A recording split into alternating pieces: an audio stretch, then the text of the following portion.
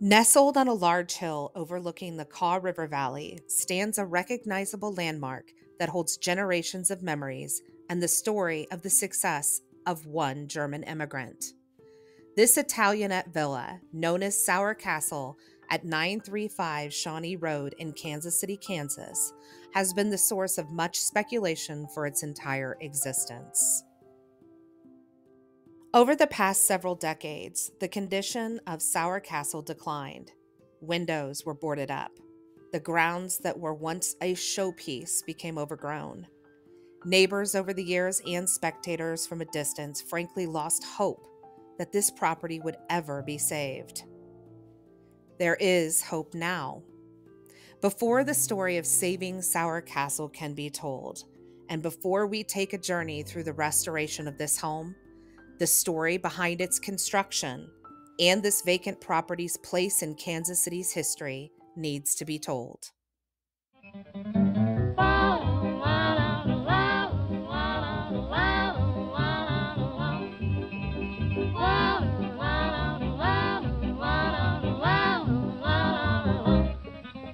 It's about Sauer Castle. This could be good news, Lauren. Would you pay $10 million for a fixer-upper? Castle tower. And that's all we want to see.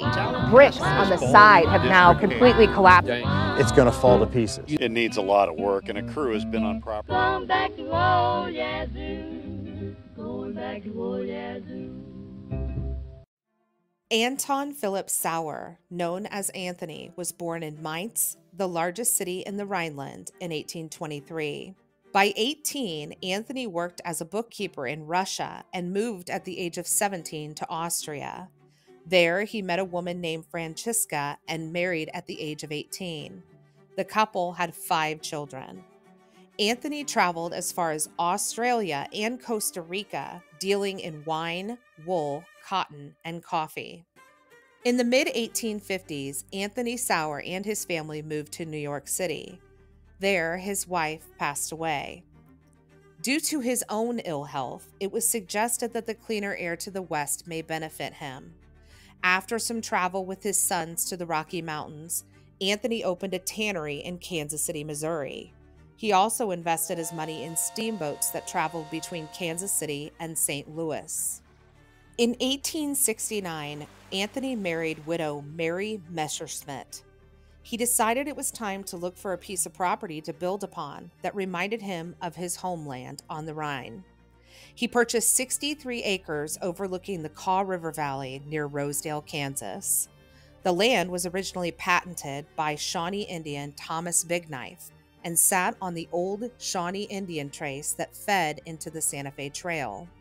Asa B.B. Cross, whose works include the Vale Mansion, Union Depot in the West Bottoms, City Hall, Vaughn's Diamond Building, and Gillis Opera House, was commissioned to design Sauer's new stately mansion. Cross was one of Kansas City's most important architects through the city's early boom, and sadly, the future growth of Kansas City sealed the fate of most of his creations. As the home neared its completion in August 1873, the beauty of this towering villa could be seen for miles. The front entrance had double 3-paneled doors of solid walnut with an arched stone frame. 2 hand-carved sandstone lions were set to guard the impressive entrance of the mansion. On the first floor, 14-foot ceilings with 12-foot-high windows welcomed visitors. It was said that 7 yards of fabric was required to cover each window. The receiving room included an impressive staircase with hand-carved rosewood spindles. The parlor on the west side featured Belgian lace curtains and a large fireplace with imported marble. A music room adjoined the parlor and, along with another fireplace, included a grand piano. The dining room to the west of the entrance was furnished with a marble-top table and 24 chairs. A system of bells on wires could be rung from any room in the house and would signal the servants to the room they were needed in. Chandeliers imported from a supplier in Vienna were said to have had more than 600 pieces of individually cut crystals. The second floor held the spacious bedrooms with some very unique features. The home was the first in the entire area to have built-in closets and running water. A hydraulic engine pumped hot and cold water from a large spring on the property. A second-floor bathroom was equipped with an elaborate marble tub for bathing. The third floor held the servants' quarters and a small room built to be a classroom. The framing around the doors on this floor was much simpler, but some special details, including hooks with an engraved S, can still be seen in the third floor closet today. From the third floor, a staircase ascends to a 4-story tower with a lookout showcasing a spectacular view. Even today, this view from the lookout is simply breathtaking.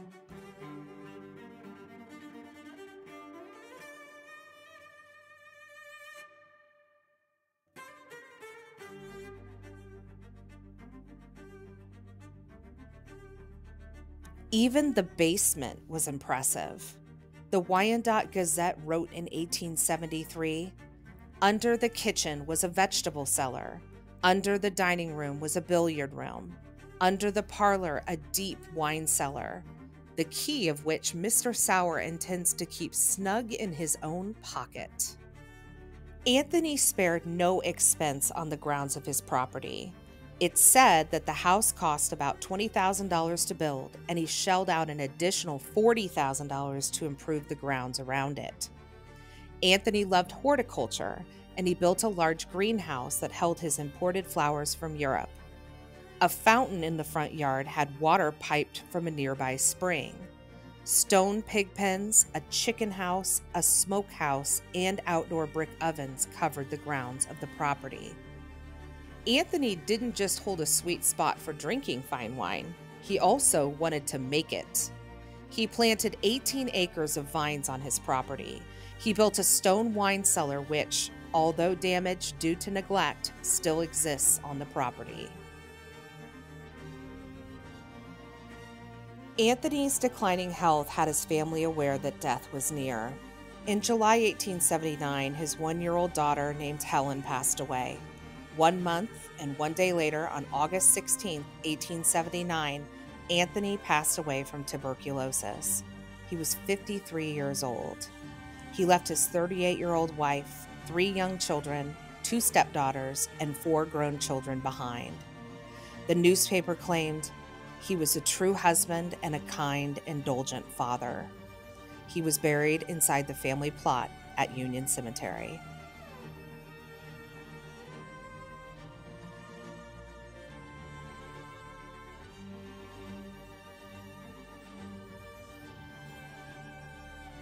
Mary continued to live on the property and sold off 41 acres of land to be developed into a subdivision.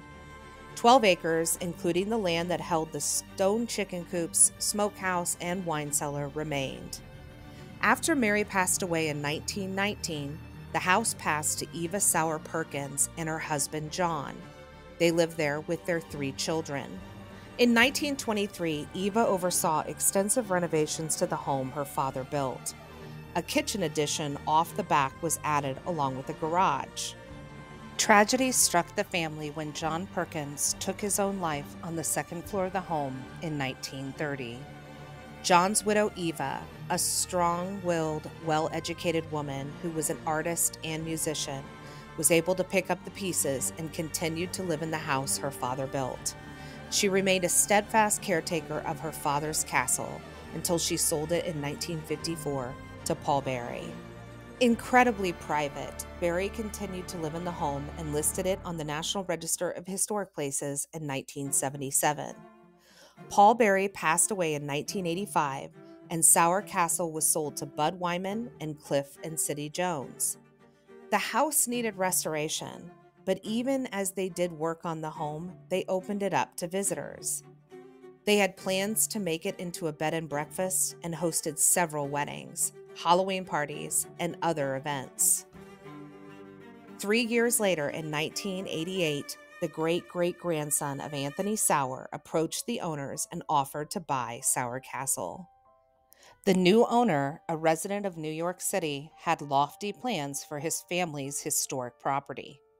Even with the caretaker, vandals continuously came onto the property, likely enticed by the many ghost stories surrounding it. Even though few were allowed inside the home, increased deterioration could be seen from the street. Windows were broken. The roof had extensive holes. The iron around the widow's peak was falling down, and the grounds lost some of their original structures. In August 1996, further damage was reported on the property when the caretaker and another man were charged with $30,000 in theft of items, including antique chandeliers, wall sconces, mantels, and other details that once made Sauer Castle beautiful.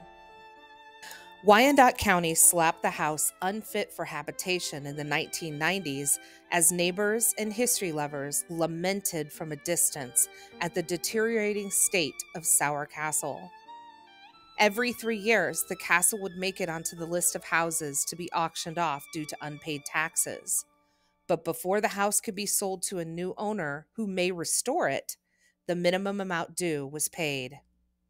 In 1996, family from out of town, descendants of Sauer Castle, visited the property and became deeply concerned. The interior was a shell of its former beauty. They noted that the smokehouse and the chicken coop had collapsed. The wine cellar in the back of the property had also deteriorated. The hand-carved vines and stone that once accented the cellar had crumbled. Like so many, the family on that visit just wanted some hope that Sauer Castle would be saved. In 1999, a Lawrence developer wanted to restore the mansion, open a winery, and build bungalows for overnight guests on 41 acres surrounding Sauer Castle.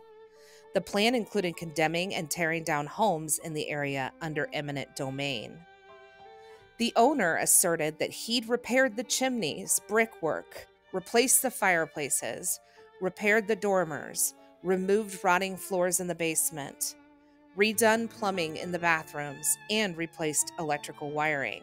The plan of the Lawrence developer fell through due to financing. The owner then promised the community and the courts that he would renovate the home. In January 2000, an 8-foot chain-link green fence was erected around the property. Some work was completed by A.L. Huber Construction, including replacing the substructure, decking, and columns of the northwest front porch. Other restoration plans halted in 2000, and the work remained incomplete. Descendants of Sauer Castle have always been deeply concerned with the condition of the property. People interested in saving Sauer Castle have watched the tax sales every 3 years in hopes that one day the owner would sell or be forced to sell. In 2018, Sauer Castle suffered a serious blow. A microburst during a thunderstorm did even more damage to the west side of the tower, exposing the 4-story tower to the elements. By April 2020, the castle had 28 property violations, all relating to the condition and danger of the historic landmark. In December 2020, the unified government of Wyandotte County had a court order allowing them to board up the windows of the house in order to secure it. The front porch that was under restoration in 2000 crashed to the ground in June 2021 after heavy rains caused bricks on the west side of the tower to crumble to the ground. People have always known that Sauer Castle, stooped high up on the bluffs overlooking the Kaw River, was a treasure worth saving. But it would take a miracle. And now the tables have finally turned. After 25 years of little progress and hope, the property was sold in March 2023 to local businessman Mike Heitman and his family. Sauer Castle was in serious danger, and now all of the hopes and prayers of the people both descended from the original owner and the greater community have been answered. Sauer Castle, it will be saved. The design of one of Kansas City's most prolific architects, Asa B.B. Cross, and the legacy of one German immigrant, Anthony Sauer, will live on for generations. Over the next year, restoration will continue on both the exterior and the interior of the home. This process is no small feat. The Heitmans have hired a dream team of consultants, national leaders in historic building preservation. Strata Architecture and Preservation is the architect. Rosen Preservation is the historical consultant, and Pishney Restoration will be performing the primary restoration trades. Watch as important preservation of a national historic landmark is executed. Join us on this journey as we document the restoration taking place.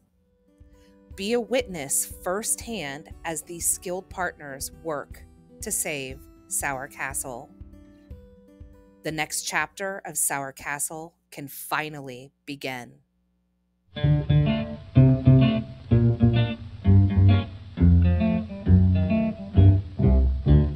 Take me back to old Yazoo. Everything up here is new. I can't stand it, just must land it.